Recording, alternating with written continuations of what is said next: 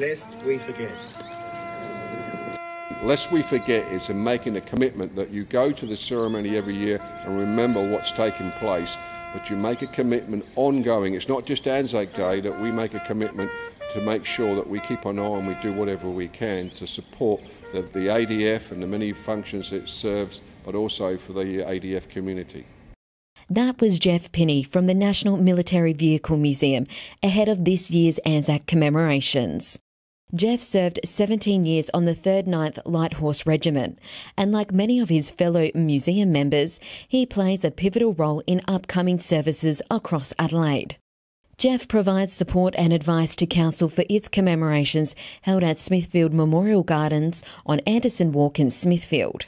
Here at the memorial, an overnight vigil is held the evening prior to ANZAC Day, where local service groups guard the memorial until the dawn service at 6 a.m.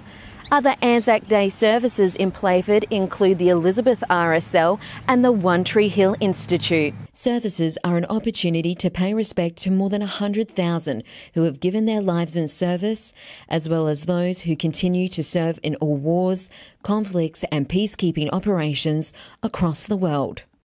You only have to open your eyes that we've got to do a lot more and support them and acknowledge their service, and that they know that the general public is aware.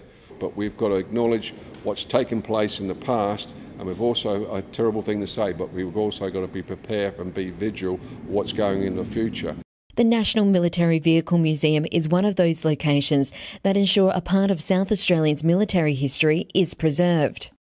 The museum's collection, maintained by volunteers, contains up to 60 military vehicles. Preserving military vehicles honours the past. It's not about glorifying war, but it gives people a better understanding that, like when we use these vehicles on parades, it brings back obviously some of the people memories that might have operated these vehicles, but it adds life to if you just had them in a static dormant side. Just seeing these vehicles running and putting them in, it brings, listening to especially some of them with the larger motors, it brings back a flush of memories to some of the people, but it also honours what took place, what happened with these vehicles in operation. It's another part of the story. For veteran Jeffrey Tun Tin, the museum is a place to restore the vehicle he once drove in the Vietnam War.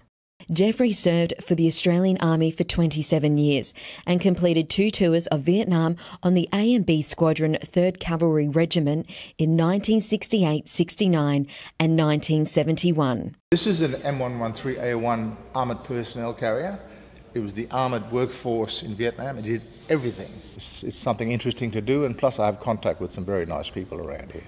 But I'm almost finished modifying this vehicle to look like my vehicle in Vietnam. It keeps our military history alive, and it also is an opportunity for veterans and people that have an interest in military vehicles to spend some time doing something that they like. For the boys to gather around, and we have some women that serve here too, it's very good therapy. It's like a super man shed on steroids, really, I can put it that way. The National Military Vehicle Museum hold and support various events and educational activities throughout the year. For further information on the museum, visit military-vehicle-museum.org.au. And to find a local ANZAC commemoration near you, visit playford.sa.gov.au/ANZAC Day.